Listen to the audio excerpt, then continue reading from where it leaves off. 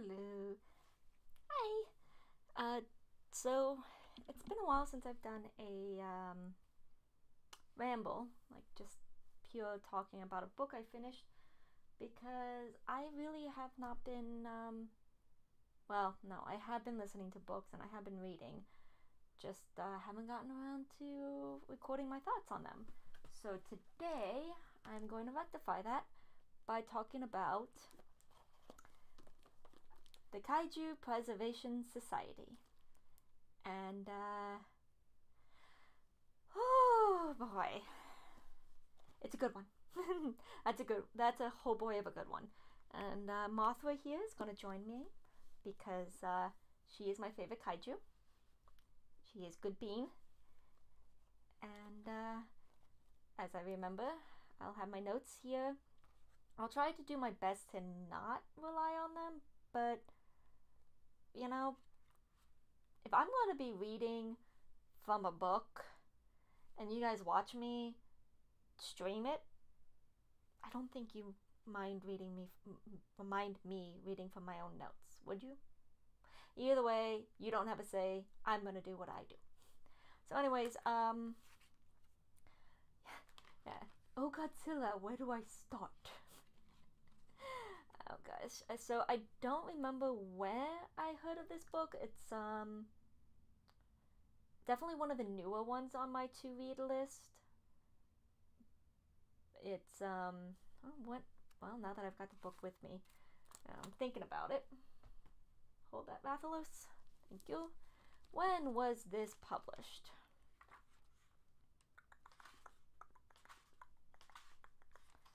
No, it does not have a. Okay, here we go. Okay, yeah, fairly new. Last year, 2022. So, it must have been one of my. If you can't tell, I have a lot of fandoms that I very much enjoy, and one of them happens to be Tokusatsu. And I have fairly. This is a fairly new fandom to me. I've kind of enjoyed. I haven't really gotten into it like a deep dive of kaiju and tokusatsu. I did enjoy Power Rangers when it came out, and I'm talking like OG Mighty Morphin Power Rangers. Uh, yeah, as I say that, I'm staring at a keychain of Bandora, the evil witch. God, I forgot what her English name was. Was it Bandora? Either way, immaterial. But yeah, so tokusatsu, I have been a fan of tokusatsu, but not enough to go kind of ADD deep dive, hyperfixation, until the 2019, was it 2014 Legendary Godzilla. And needless to say, I've been hooked since then. I had gone back and did a little research. I mean, I knew of Mothra, I knew of Godzilla since I would say the TriStar Godzilla movie, which no, I have not seen. I don't remember why I didn't see it. I think it was just because big scary monster, big scary movie. No, I'm a little wuss. I don't like scary movies. And it did look like a very scary movie to me. But either way, no, I have not seen the TriStar one. I also really had a lot of people talking about Godzilla around me that I got curious and looking into it. So, anyways, yeah. So that long tangent aside, I have a few podcasts, kaiju focused podcasts, and so they mentioned it, and I looked it up. You know, I put it on my to read list, and when I went and looked up the Iron Widow book and Axiom's End from the library, I found out that they had a copy of said book. So I was like, okay, well, kill three birds with one stone. Let's go. And I kind of wish I had read this one last.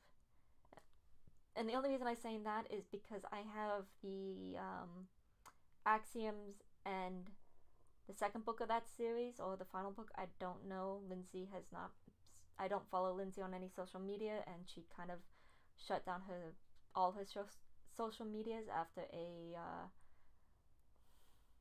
after an incident, which it's not the topic of this conversation, so I'm not going to mention it. But either way, I have the second book.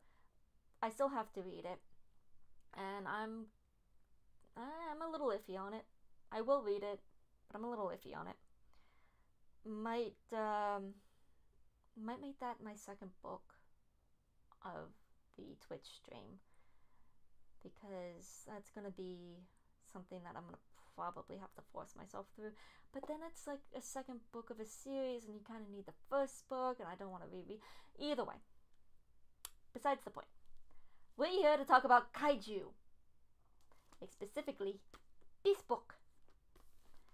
So, oh Godzilla, where do I begin? So, oh yeah, after even before I got through chapter, what was it? I just finished chapter 3, and I was already trying to get people to read this book because I needed to talk to someone about it.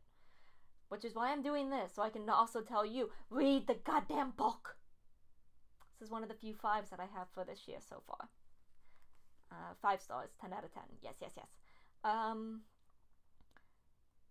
This is also another one that I kind of want to get my own copy of, because I want to mark up a lot of the really funny bits that there are quite a bit of funny bits in this book. It's first person, and the MC is, well, yeah, he's sarcastic, very straight to the point, and yeah, it's science. It's not like science. It is science fiction. It is hard science fiction, according to one of my friends, and his definition of hard science fiction is where the science of the science fiction drives the story, or instead of saying like, oh, the science fiction is just kind of an aspect of the world. Now, this is, you don't really figure it out until kind of towards the end of the book, but this is hard science fiction. But it's so well written that it's not in your face. And, okay, not to gripe on Michael Crichton, but honestly, I kind of like this book better than Jurassic Park. And because it's less in your face on the science. Like, the science is there, don't get me wrong, but it's dumbed down for the average person. It's not nitpicky, intellectual, you have to have like a degree in this science in order to get it. No, it's simple, straight to the point, despite the fact that it's in a fucking parallel universe in which kaiju are the main organism, the main, hierarchy, apex predator, and they are living reactors, living nuclear reactors. And also, so yeah, also, it had me laughing out loud in public, and I didn't care. People would look at me funny. I don't care. I was enjoying this book too much. The build-up was slow, yes, but honestly, it wasn't until the actual shit hit the fan that you realized, oh, it was a slow build-up because you were given everything you need to understand the world and to understand how the characters saved the day, essentially, because you learned with them how the world works, so when, again, shit hits the fan, they can use that to their advantage and save the day.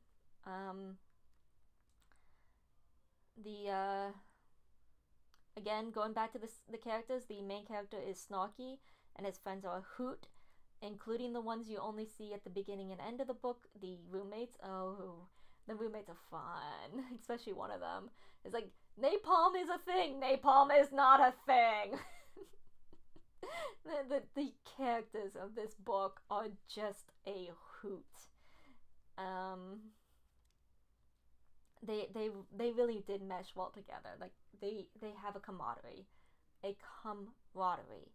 that feels actually very natural.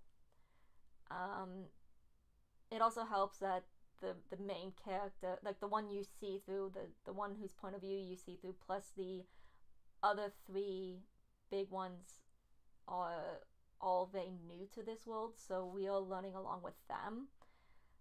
But it's just they mesh well. And then there's something that I also really liked about this one is, and I noticed this like halfway through the book, you do not get a physical description of any of the human characters.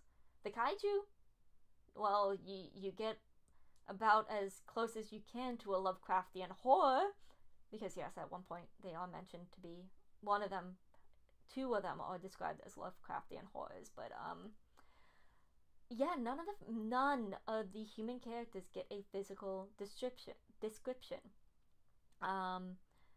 You just kind of get you get their pronouns, and even then, it's not like, "Hi, I'm so and so. My pronouns are X, Y, and Z." And the only reason I'm bringing this up is because one of them is a they them, and I didn't notice it until around halfway through the book. The same time I noticed, hey, I don't think we ever got a physical description of any of these people, which,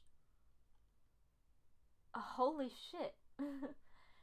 As someone who wants to write herself, I like this. I really do want to try and, like, I want to try my hand at this, but at the same time, like, some of my characters, like, there's one character that has really defining features, and I'm like, okay, well, now how do I draw attention to this without drawing attention to it?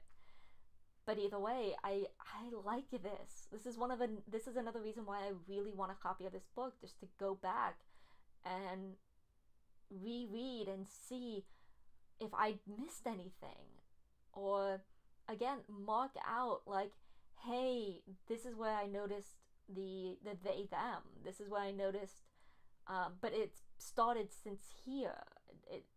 It's like, oh my gosh, I really want this. I like it. Yes, please, more, please, authors out there, more of this.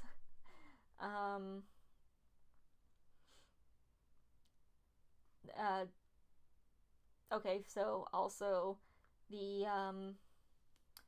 I like the fact that they didn't really go all out with crazy names for these kaiju. Yeah, because one of the things was like, oh hey, that's Kevin. Wait, you have a kaiju named Kevin?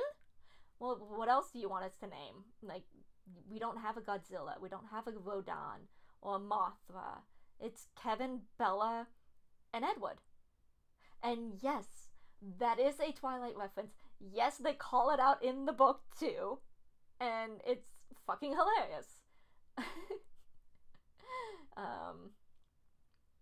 Again, it's just like little things are just hilarious. Like, even the very end, when we have the final confrontation with the bad guy, they even call out like, you're just trying to get me to monologue here, aren't you?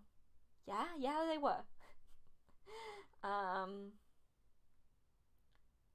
And lastly, lastly, there was another. There are call outs to the original Godzilla and the original. These are the reasons why we have the kaiju as they are, and I won't go into details, but they do explain why Godzilla was like a real thing in this universe. They explain how, there are, again, there's the science of how and why.